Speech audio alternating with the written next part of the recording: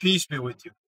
In this video, I'm going to talk about a verse from the Quran, the second verse from the 24th chapter of the Quran. And this verse will be objectionable to many people from the West because they were culturally indoctrinated to think that way.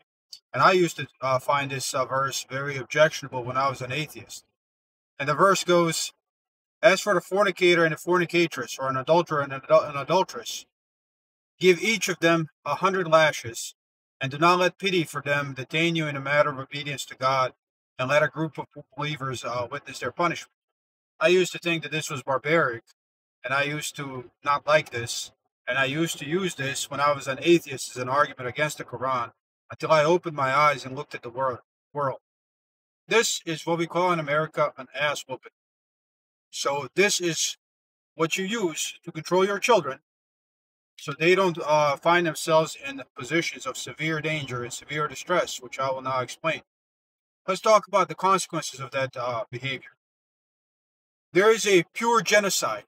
Every year, almost 1 million children are murdered by their own mothers. They are dismembered limb from limb. If you wanna know what a second trimester abortion looks like, you take this instrument called a sulfur clamp and you just kind of latch onto whatever. You rip out an arm. You literally dismember a human being limb from limb. They used to be called quartering in the ancient world, right? They tie your arms and legs to horses, and then they rip you apart alive. This is what you're doing to little children. And most of these murder, this genocide originates with what? Fornication. Yes, there is incest, and yes, there is rape, but these are probably less than 1% of all murders that occur of children in the Western world. So what's worse, an ass whooping or a genocide of 1 million kids a year? And literally brutal genocide, dismembering them limb from limb. Okay, that's not the only thing though. How about sexually transmitted diseases, right? You can fix sexually transmitted diseases in 1 generation.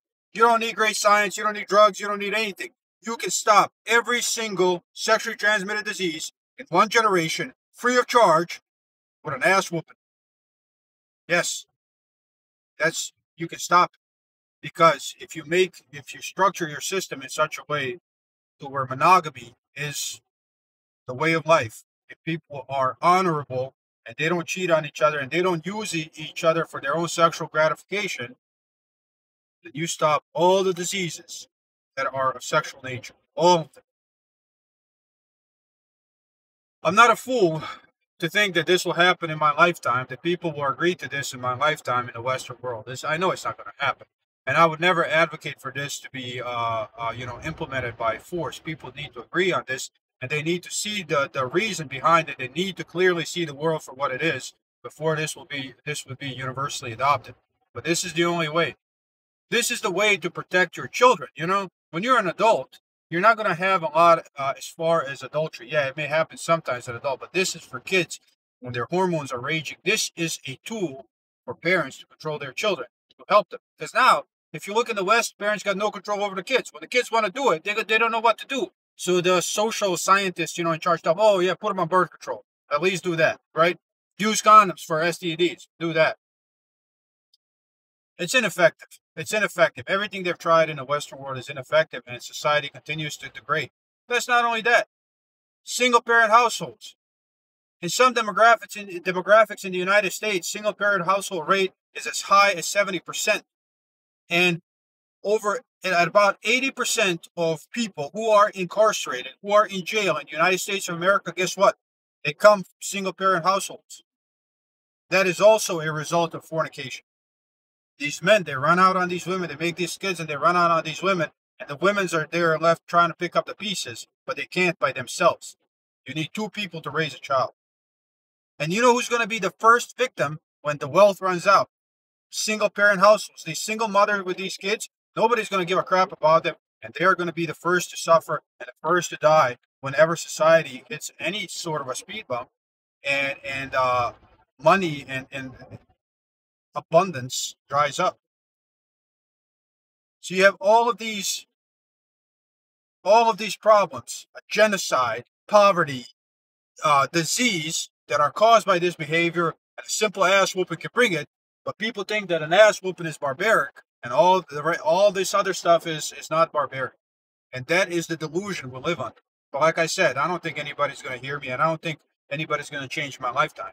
But I do think that people in the West, the Muslims, people who say we are Muslims, who choose to be Muslims, should at least be allowed to implement this among themselves so they can protect your daughters, right? So they can protect other people's daughters and they can protect their own name. Because when Muslims, for example, in Germany, people who call themselves Muslims, right, when they rape these women during New Year's or whatever, all Muslims took the blame. We don't want that blame, and you're too easy on them. If it was a rape, then let us castrate them. They wanted to do it in our name, let us castrate them. Because you guys are, Western world is too weak on these people. And if it was consensual and you don't want your daughter doing that, then we'll take care of our side. An ass whooping. And every time they try to do it, it's going to be 100 lashes. It's not torture. It's not like, like they were doing to slaves. You take a belt and you whoop somebody 100 times, right? That's an ass whooping. That's what it is. And it is effective. It will be effective. It would be effective. And I think at least Muslims should have the opportunity to protect themselves against people who hide behind our faith and do these kind of despicable things to other people's daughters, to other people's sons. At least we shouldn't be blamed for it. Let us punish them. And that's why I think at least that should be allowed for those who call themselves Muslims. But I know that won't happen either in my lifetime. But that's my argument. That is my reasoning. And that is why God commands this, because the alternative to an ass whooping is a genocide.